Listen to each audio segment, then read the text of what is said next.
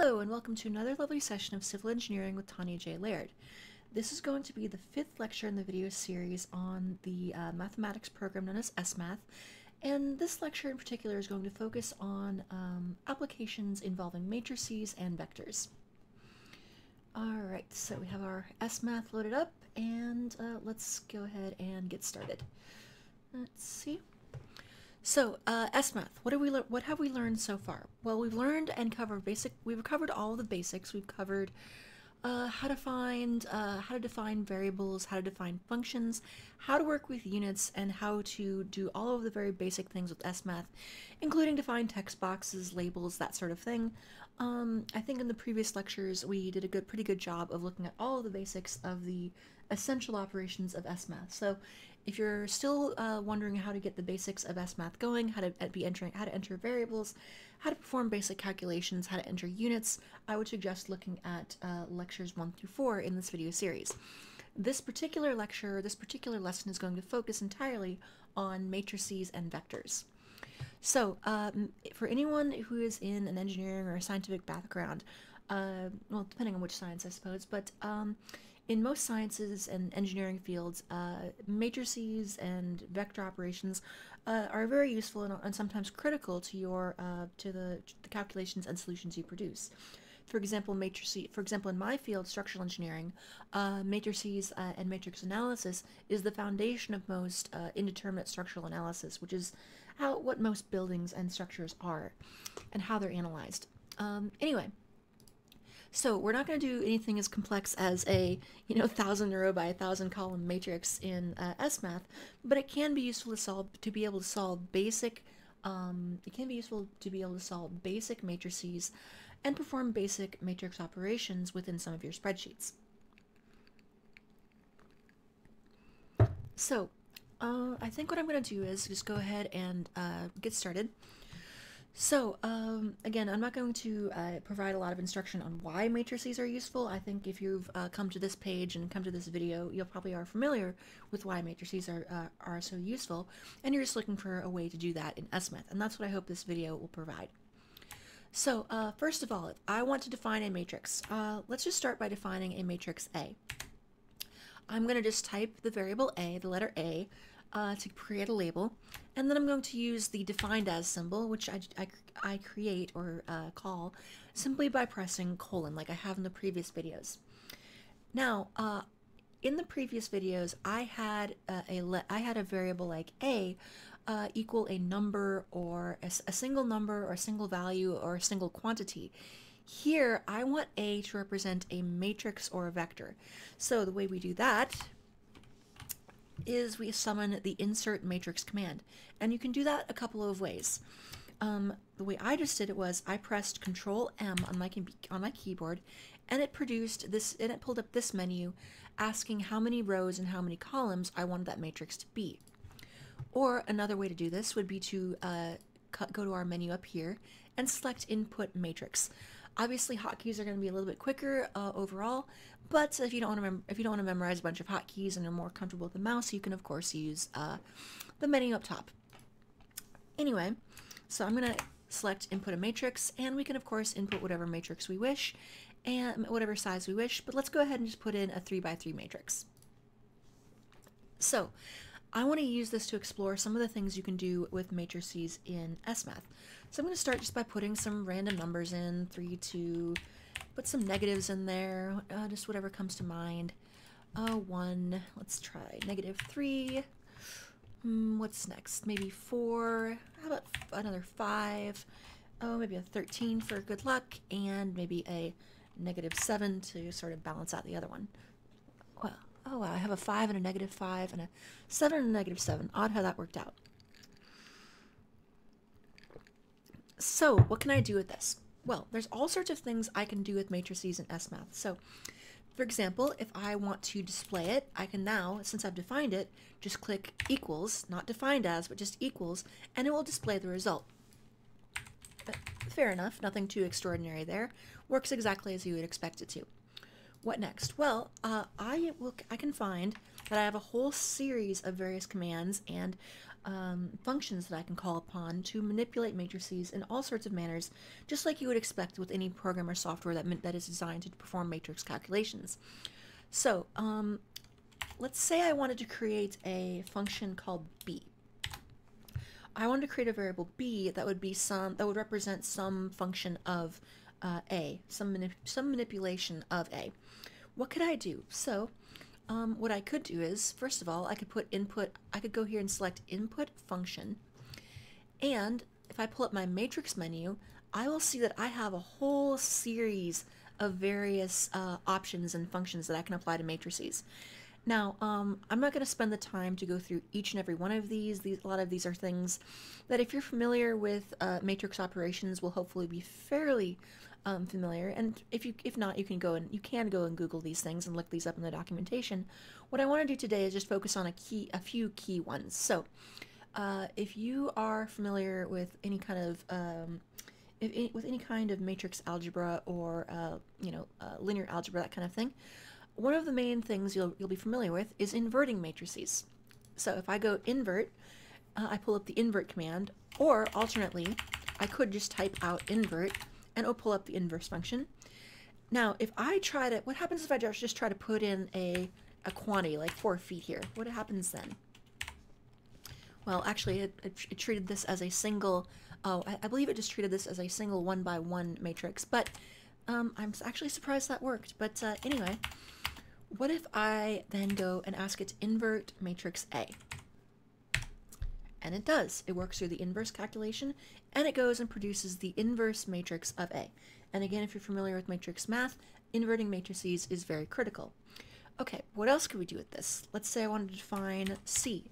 What if I want the determinant of a matrix? So, we could do this a number of ways, but let's say we put in a determinant, and once you select the determinant, it actually converts it to the determinant symbol, and I define the determinant of A. And the determinant of this is negative 303.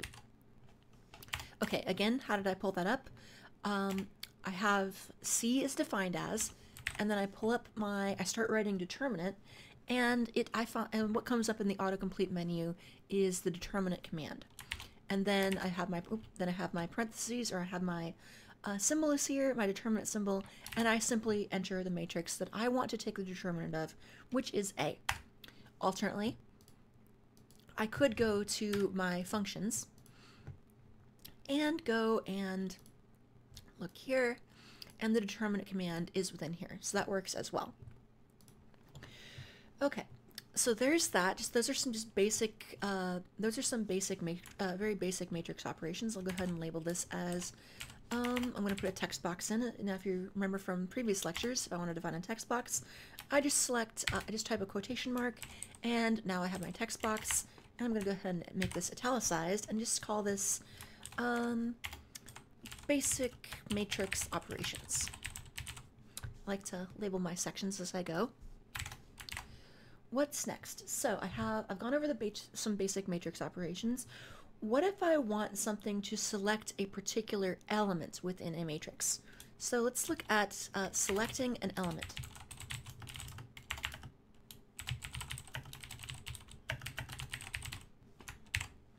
So let's say I still have matrix A here, and I'll go ahead and redisplay it. Now, if I want to, if I want to actually know what a value is, I can just look at the matrix. Obviously, I can just look here and say, okay, the value of the number that is in the second row and first column is simply 1.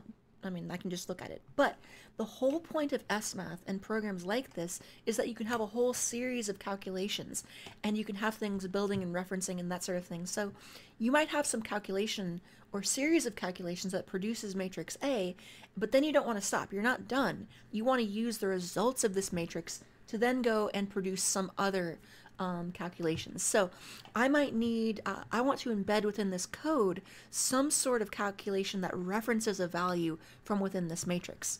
So how do I do that? Alright, so next what I want to do is I want to select one particular element within this matrix. And the way I'm going to do that is first I'm going to define a new variable for that quantity that I'm picking out of that matrix. So I'm going to go ahead and call this D just to keep the chain of variables nice and simple. Then I'm going to type the name of the matrix that I want to extract an element from, in this case A. Then I'm going to type the left bracket symbol. So basically I'm going to be using a square bracket and the left square bracket. I'm not going to type shift or anything to select the curly bracket. I'm going to use the left bracket symbol on my keyboard, and when I do, it creates a special kind of subscript that is meant to select a particular element within a matrix. And you can also use a manual command for this from the insert command keys. So let's say I do 2, 3. Again, I first have my A, I type my left bracket, and then I put basically the row that I want, 2, then I place a comma, and it doesn't show the comma, but then it tells me, basically entering a comma says that I want to then move from the row to the column reference. 2, 3, and we get 4. Because if you recall your matrix algebra, the 2, 3 position refers to the second row and the third column. Again, the 2, 3 position refers to the second row and the third column. So let's review that again. Let me go ahead and delete this bit of stutch. D is defined as A, and then I press the left square bracket, and I press I then type my row reference, the second row, 2, 3 for my column reference, and that will equal then 4. And so if I then have something that changes A, or changes that number, if this becomes 7, then this becomes 7. Again, just fairly basic, it's a fairly basic display of how Smath operates. But again, this is really the whole purpose of using a program like Smath, or MathCAD, or any sort of mathematical software like this, is that when you change one thing, all of the changes then cascade throughout the worksheet, which really enables efficient creation of certain highly verifiable hand calculations. Okay, so what's next? So we have, so now we know how to select a particular element within a matrix, and this of course works with any matrix. We can select we could select 3, 2, and that way, think about this. If I said select 3, 2, what would that do? If I said D is equal to A 3, 2, that would be selecting the third row and the second column, so that would equal 13. Again, all this is doing is selecting a particular element within the matrix, and then if I had some calculation that then depended on that value, I could embed this within my long string of calculations, and that could be useful in certain applications. Other things you can do, if I select my insert functions here, we can look at some of the other referencing elements and things like that. So there, if I look at the row command, for example, it will extract a row from the matrix. So if I say E equals row, let's look at the syntax here. 1 of vector 2, vector. So let's look at this. Row, E is defined as a row of, let's go ahead and put A, 1. Does that work? It does. So if I want to extract the first row from matrix A, I can use the row command. The first instance here is the reference to the actual matrix that I'm working with, A, and then 1 here refers to the first row. If I want the second row, I can just replace that with a 2, and then it will extract the second row. Easy enough.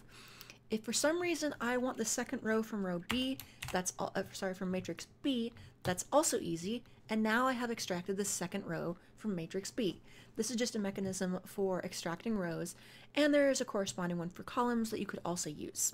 Alright, so now that we have looked at selecting elements and rows and columns within matrices, I would now like to review and study some basic mathematical operations with matrices. So let's go ahead and create another text box here, and we're going to label the section as basic matrix math. Okay, so basic matrix math here.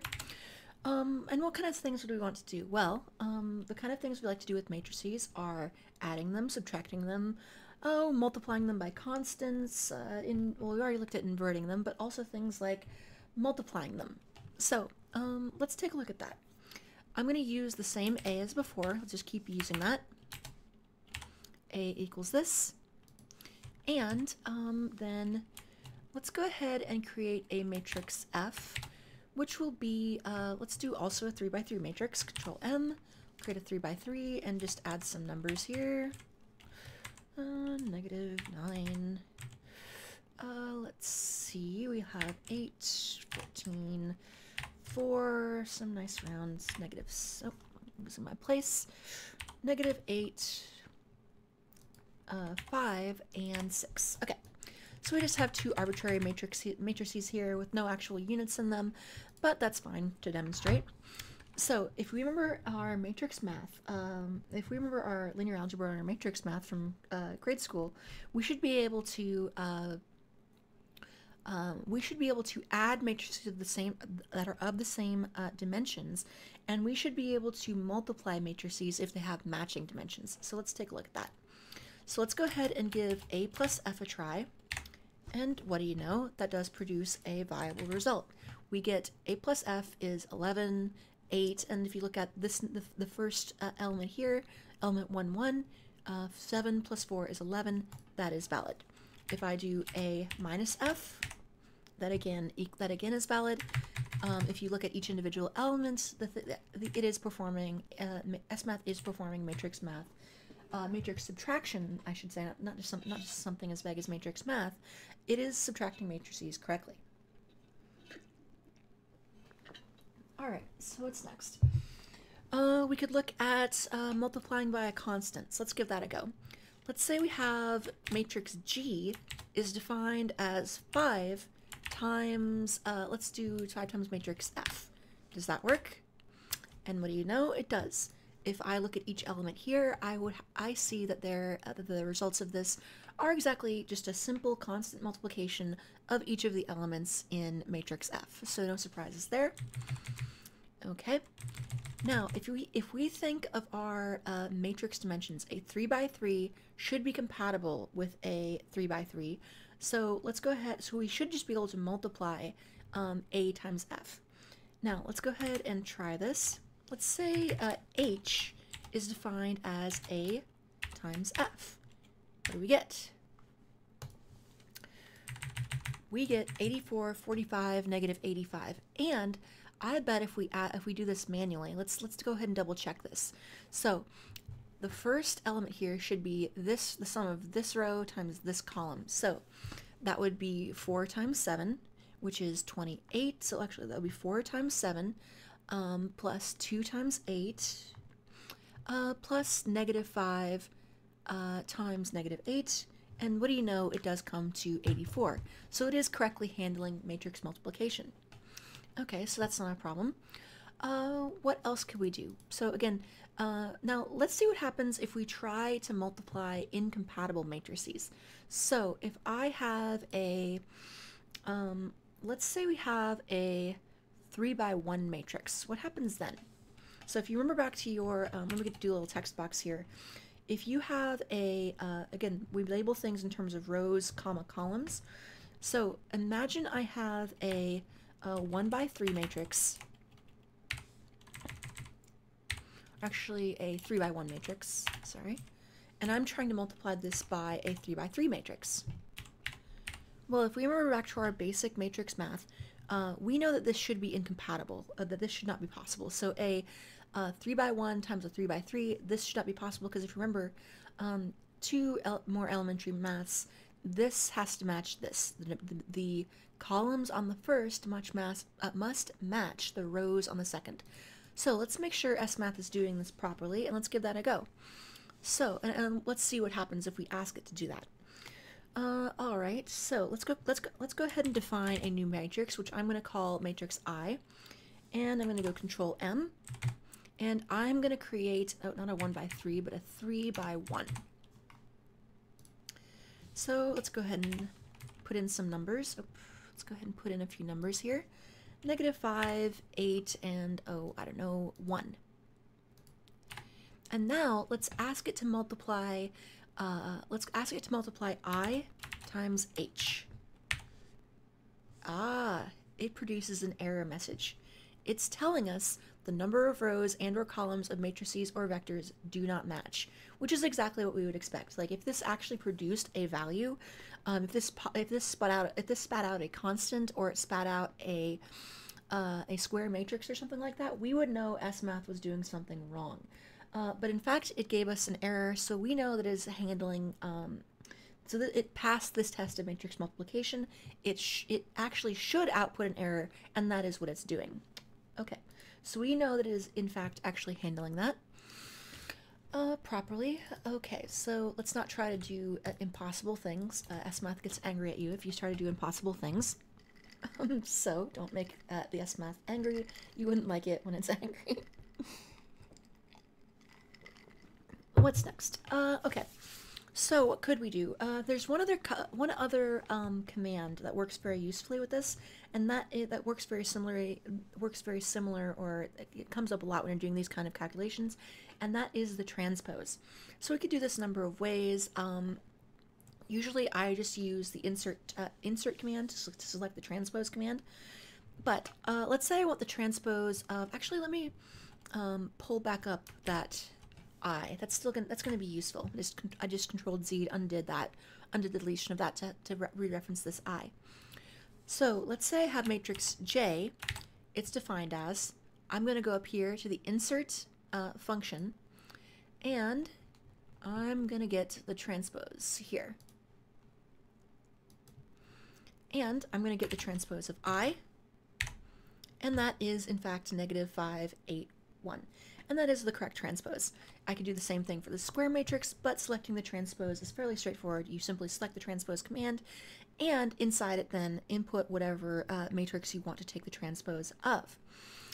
So fairly straightforward, and I think next we'll look at vectors. Alright, now that we have reviewed some basic matrix math in Smath, I would like to go on and discuss the topic of vectors and how Smath handles vectors. So the reason I'm including vectors in this video, of course, is that vectors are a particular type of matrix or array, and of course, as you remember from your engineering education, or even just from basic physics, vectors can represent a variety of things. They can be velocities, they can be torques, they can be just displacement vectors. Any number of things can be represented by a vector. So I'm going to actually use a new A here because I think I think I've had enough of working through the alphabet. So I'm going to now define a new section, or not define a new section, but label a new section with a text box that I'm just going to call vectors. Vectors. So Smath handles vectors in a particular way, and it's a very specific way. So the key takeaway for this is that if you want to do a vector in Smath is handled by a single column matrix. So let's look at this. Let's define matrix A, and I'll put in a matrix. Now again, it's very important that you do not define this as one row with multiple columns, but so I don't want one row with multiple columns. I want one column with multiple rows, and this will be handled as a vector in Smath. So I'm going to go ahead and I'm going to go ahead and add some numbers. I'm not going to put any units in this yet. I'm going to work with units a bit in the next section of this video. Let's do 4 to 1, and then vector B is going to be let's say 7, or I guess 8. Actually, let me actually put the matrix in there, Control M. Another 3-row, 1-column matrix to represent a vector. And I'm going to have, let's see, -3. Let's put a 7 in there maybe. We'll put a 7 in there, and then maybe a -4. Just a few arbitrarily chosen numbers. And again, the reason these are represented as the reason that these will be treated as vectors rather than matrices is because they are one single column with multiple rows.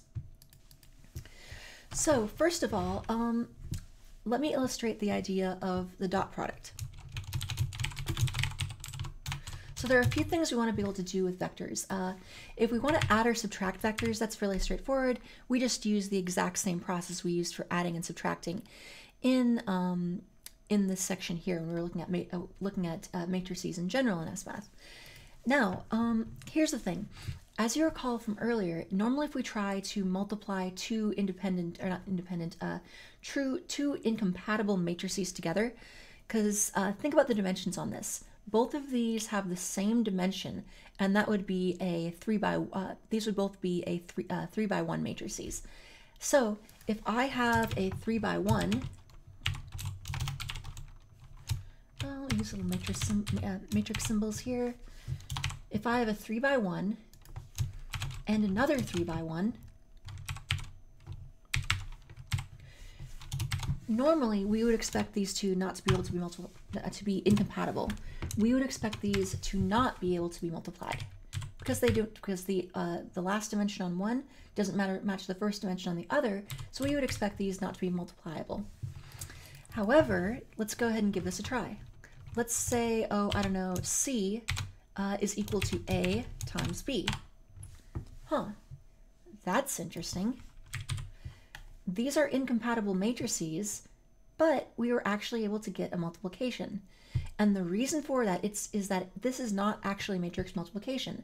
The way Smath handles dot products is that if you have this special case of matrix where it's a single column, if you simply use the multiplication symbol there, it will do the dot product rather than some sort of matrix multiplication. And we can double check this because let's see. 4 times -3 is -12. 4 times 2 is 14, which will bring us up to 2. And then 1 times -4 is -4, and then that will bring us down to -2. So it did in fact calculate the dot product. Now I'm not going to go into all the uses of the dot product, but for those of you familiar with statics or dynamics or some certain mechanics topics, you'll know the importance of calculating cross products and dot products. And then the cross product, you can do this a number of ways, but I think the easiest way is going to simply be to use a command or a built-in function. So as we have done previously, I'm going to go here to function and go to the matrix section and select cross product. Actually, where is that hiding? Oh, actually, yes, this is not in there. Sorry about that. It is in the operator section. And here you will find the cross product. So again, the cross product is not in the functions tab, it is in the operator tab. Or you might be able to just use an X as well. Actually, let me see what happens if I do that. D is defined as, I'm going to put an X in there. Now that's not going to work. There's probably some way to actually summon that X without, oh, we could probably use this. Oh, I guess not, no. There probably is a way to make that work, but usually I just use what's in the operator menu, the option from the operator menu. So now I'm going to say D is equal to the cross product of A times B. And again, because it recognizes that these are both, if I can manage to spell the word product correctly, I guess it's getting a little late. So if I can, again, because these are one column matrices, Smath represents these as vectors, so I should be able to take the cross product of them. And what do you know? I can. So that's the basic way of handling vectors in Smath. Now, of course, like with anything else, there's a lot more to this if you want to go in greater depth, but normally when I think of vectors, I think the two main operations I need to be able to do are dot product and cross product. And the key to remember with Smath is as long as you define your matrix as one column with a number of rows, it will interpret that as a vector, and thus allowing it to perform dot products and cross product calculations. Next, I think it would be good to explore how units are handled within Smath and its matrix capabilities. Okay, so let's take a look at that. We'll create a new section called units. Oh, gotta use a text box, not a regular variable definition. So let's go ahead and do that and talk about units. So just like anything else, you're going to be able, just like anything else in Smath, you're going to be able to put units into these. And it's going to end up performing, when it performs calculations, it is going to preserve those units as best it can. Or actually more likely, more precisely I should say, if it is not able to perform a function or a command while keeping those units intact, it's not going to do so. In other words, it will spit out a dimensional error. So let's go back to our, let's see, our original A matrix. Actually, let's see the definition right here. Actually, let me do something a little simpler. Let me just do some 2x2 matrices. So let's put in a matrix E, and this is going to equal a matrix. Let's do a 2x2 matrix. Maybe a -2 feet. I need to disable this here. Okay, perfect. -2 feet. And then let's say 3 feet. I'm just going to go ahead and do everything in feet. 7 feet. And I don't know, just for fun, let's throw a meter in there. -8 meters. As we learned last time, or in lecture 3 and 4 in this series, we know that we can use any units we want, and as long as they can be added or multiplied together, Smath will handle all the unit conversions. So there is matrix E. I'm going to go ahead and define F in a similar manner. So I'm going to make another 2x2 matrix, and let's go ahead and do, let's see, let's put a matrix in there, another 2x2 one. And let's consider something like this. First I'll create another one with just lengths, and we'll explore entities with, so in this one we're going to have variables that are just, or values that are all length as well. So let's put in maybe 8 feet, oh, I don't know, -5 feet, 7 meters, 7 meters, and just to make nobody happy, let's put in -2.5 yards. Does it know yards? Yes, it does. -2.5 yards, which again, a yard is equal to 3 feet if for any of those of you living out in metric land. But when I say metric land, I basically mean the entire planet Earth, but that's a discussion for another time. So let's explore using these as a way to illustrate how Smath handles matrices and units. And in fact, actually, I'll put one more matrix together, and this is going to be something that is also 2x2, but it's going to have units that aren't in feet, or sorry, units that aren't, that do not have dimensions of length. So I don't know, let's have some fun. Let's put in 1 hour. Let's put in 106 minutes. We're going to do units of time for some reason. Let's say maybe 4,000 seconds. These are all quantities of approximately the same order of magnitude. And then maybe another 1.2 hours. Okay, so let's see if Smath is going to be able to handle units properly. First of all, let's see what happens when I try to add E plus F together. Well, there we have it. We see here that it's able to simply add all these things together. Now, if I want to check the values, I probably should convert this to feet, or not convert, but specifically ask Smath to display it in feet. And we see that -2 plus 8 is 6. So yes, this is working. Adding things up together like this is going to work just fine. Basically adding matrices that are the same dimension and have the same units are going to turn out just fine. Okay, because again, all you're doing is just adding a bunch of lengths together in this case. Now, what would happen if I tried to add E plus G? Let's find out. Units don't match. Units don't match. So Smath again, Smath speaks units. It understands the relationship between these units. So if you try to do something that is physically impossible or impossible with how we define units or dimensions, then it's going to spit back an error. So I don't care how you parse it, there is no way to add a feet to an hour. Those are just fundamentally different quantities. They're fundamentally different dimensions.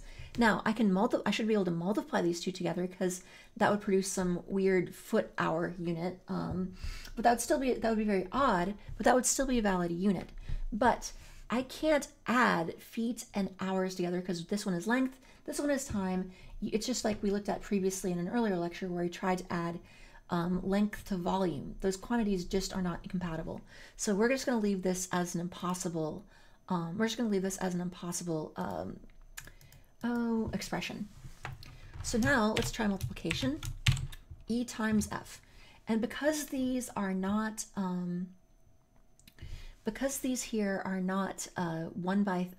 basically one column matrices, this is actually going to do a matrix multiplication instead of trying to do a dot product. Interesting. So what happened here was that it went through the matrix multiplication, and this should not surprise us that all of the units or all of the terms in this matrix have dimensions of length squared. And I could leave this in meters squared, but I'm just going to put that back to feet squared. And now I have all the dimensions or all the values of this in feet squared. Now let's try E times G. Interesting. Now I get a matrix that has dimensions of length and time. And that makes sense. Generally, you can multiply and divide any units together that you would like.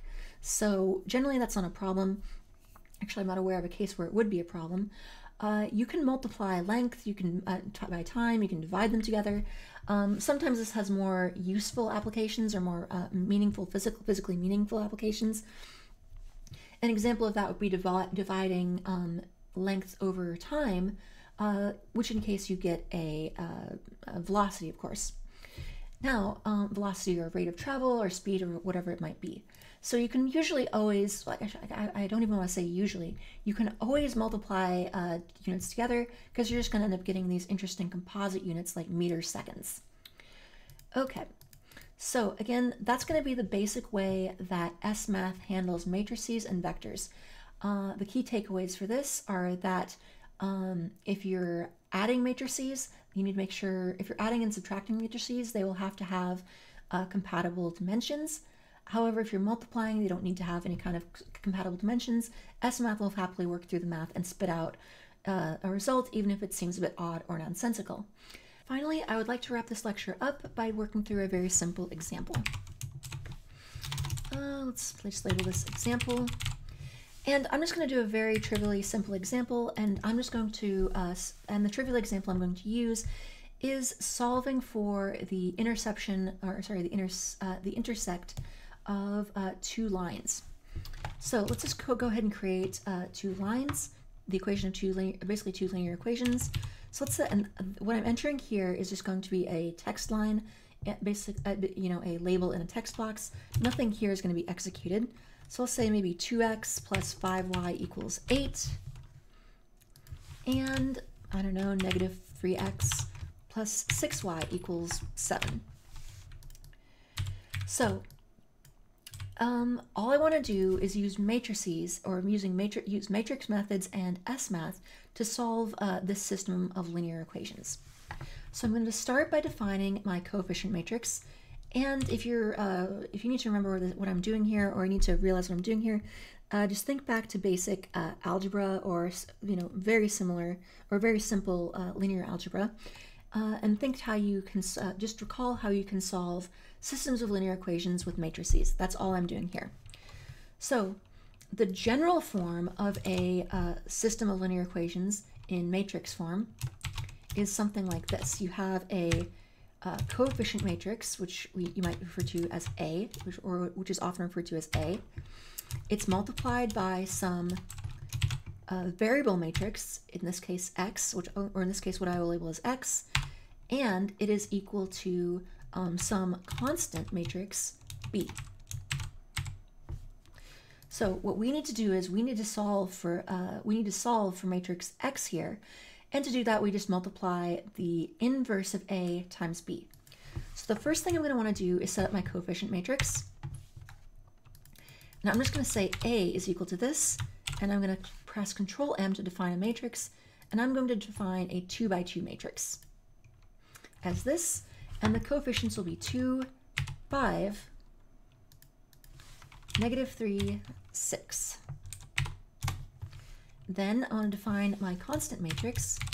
B is defined as, and I want to insert a 2 by 1 matrix,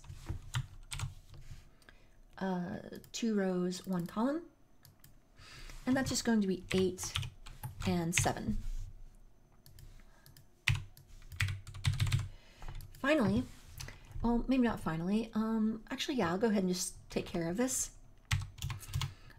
X, matrix X, is going to be defined as, I am going to get the inverse function. I'll select function, and go down to the matrix section and select inverse, or invert, I should say. Invert matrix A, and then multiply by matrix B. So X is going to be formed by first inverting matrix A and then multiplying by B, and what do I get? X is equal to 0.48 and 1.407. Or in other words, our first variable, which is X, if I just enter this as text, X is equal to 0.482, and Y is equal to 1.407. Now, if you really wanted to get fancy, you could actually have these reference the individual elements. And actually, you know what? In fact, maybe I'll do just that. Instead of going and copying these or typing them by hand, we have Smath. Let's actually use its capabilities. So I'm going to say X now is defined as, that's going to be A, and then the square bracket symbol to select a given element out of it. And that's going to be 1, 1. Let's see. No, that's not quite what I want. It's definitely not 2. Let's see. Oh, actually, I want matrix X. Sorry about that. Not matrix A. So 1, 1, and that is 0.412. And then Y is equal to the 2, 1 position. So the 2, 1 position of matrix X, and that is then equal to 1.4074. So if I needed to change something about this, like if you in a more complicated spreadsheet, I would probably have a whole bunch of calculations leading into a system of equations, and I would want to solve for these, and then once I had the outputs, I would want to then use those variables somewhere else in the calculation. And using the separate element or find element function that we looked at previously, we can go and continue our calculations by referencing these values. All right, so those are some of the basics of how matrices, vectors, and their related operations work in Smath. I think that'll do it for today's lecture. Please let me know if you have any questions. I will be putting out some more videos in Smath as I work through this series. I do have a few other things I want to cover. If you have any questions or any suggestions for what we might want to hear in this series or in others, please let me know. And as always, thank you.